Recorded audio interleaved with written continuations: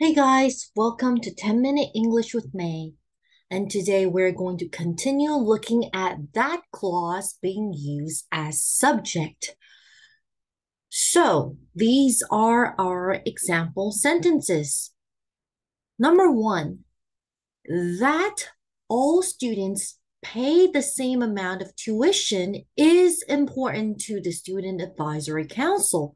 So right away you can see that, hey, why are there two verbs with no conjunction, right? Students pay and then is.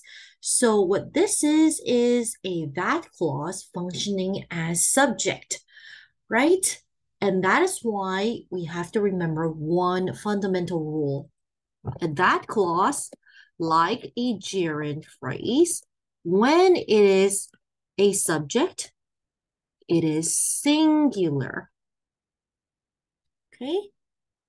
And if we take a look at the second example, well, this is actually not a that clause, but it is still a noun clause. So if you remember in our overview lesson, we mentioned that clause, if or whether clause, and question noun clause. So for 2, 3, and 4, these are question noun clauses because they start with the WH word and sometimes the how.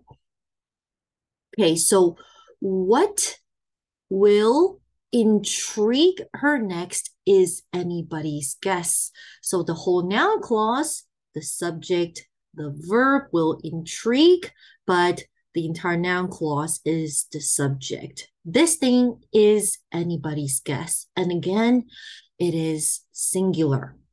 Okay. And number 3, what we were interested in seeing was the work of Anna Dickens. So the entire noun clause, what we were interested in seeing, is functioning as our subject. And that's why the verb was is singular.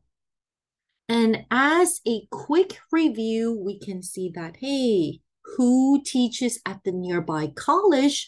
The who here is our relative pronoun functioning as subject. And this is modifying the antecedent Anna Dickens. So this is our adjective clause, and it is our non-essential adjective clause because it comes with a comma. Okay, and for number 4, same thing. We see the what, the question word.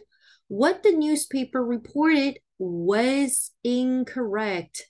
So newspaper reported, the subject verb of the noun clause, but the entire noun clause is functioning as subject. So the verb is singular, was.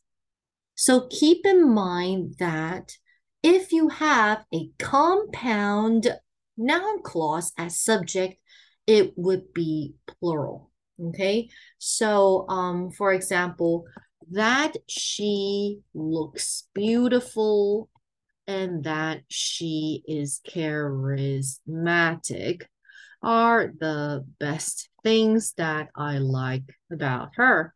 I know that is vain, but as you can see here, I have compound noun clause as subject, right? And that is why my verb would be plural. Okay, and that is it for today. Bye-bye.